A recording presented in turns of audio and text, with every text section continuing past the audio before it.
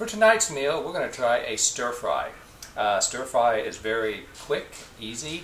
You can put a lot of different things into it. You can make it extremely tasty. You can serve it with rice or pasta or even a couscous, which I'm going to make tonight with this meal. But right now, all we're going to do is worry about the stir fry. You don't have to put the exact ingredients I'm putting in, but it all goes well together. Okay, first we need to start off with the hot electric wok. This is a great investment. The cost of this wok is about what it is to take a date to a nice steakhouse, so I really recommend that you put this in your armory in the kitchen. Now to start it off, we're going to put in bacon. You can stir fry in olive oil, you can stir fry in butter, but you know what? Things in bacon really taste good. So we're going to cook this bacon around for about probably 3 to 4 minutes, just to get it so it starts to get crisp up, and then we'll come back and we'll put the vegetables in. As you can see, the bacon is kind of starting to burn around the edges, getting a little bit clear, so this is when you want to start adding the vegetables. You've got a little bit of grease down here, that's fine because you're going to put a lot of stuff in here and that's just going to absorb the flavor. Okay, vegetables we have pre-cut, and what I am using is green beans, fresh green beans, nothing out of a can, fresh mushrooms, sliced, onions, and we have onions and green peppers and red peppers. And I've not diced these. As you can see, they are in strips. That will make them taste a lot better when you put everything together. So the onions, green pepper, and red pepper. If nothing else, you're going to make a pretty meal. We just hope it tastes good too. There's a couple more mushrooms, and then I'm going to throw some cucumber in here. Got to have some vegetable in your meal, so this is when you don't have to cook a side vegetable, because look at all these vegetables you have in here.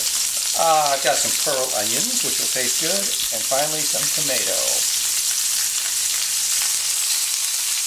Okay, we are going to cook and simmer this.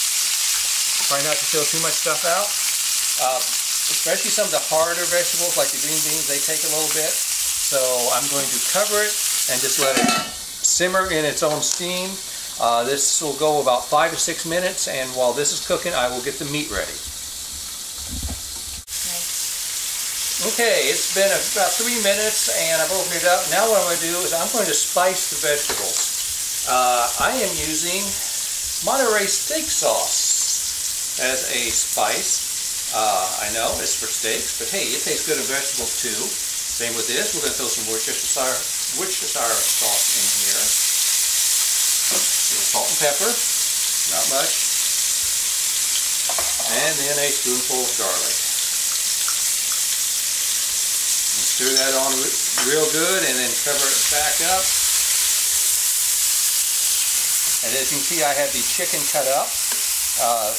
It's about a half a pound of breast chicken strips. It is cut in cubes. When you're cutting chicken, make sure you use a separate cutting board and a separate knife. Then everything else you're going to cut. I have my cutting board here ready for the steak, because the steak is going to go in last. But the chicken you want to make sure is nice and done. You don't want it to be very rare.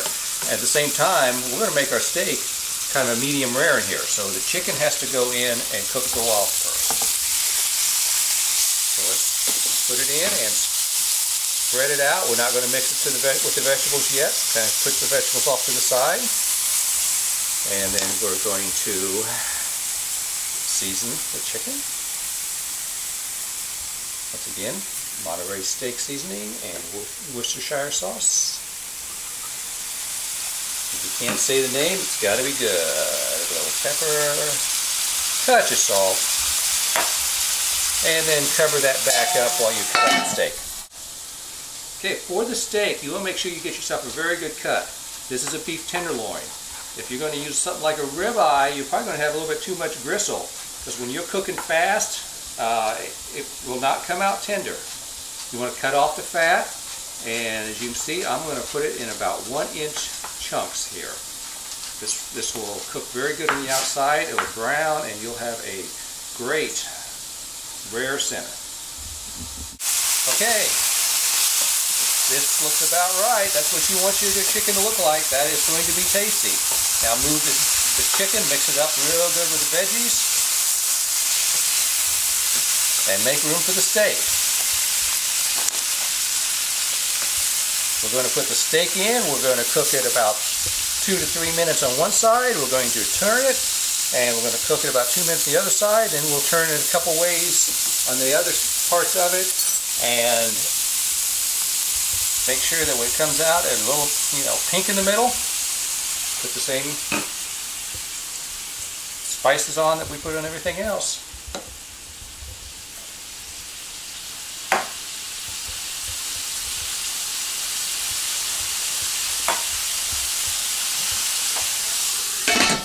And that should be a tasty meal. Once it's all done, you'll plate it. We'll have pictures of what the plating looks like with the couscous I'm going to use, and I'm making an Italian roll with this, and I'll mix up some dipping oil. So please refer back to the other sections on how to make the dipping oil. And we'll see you next time.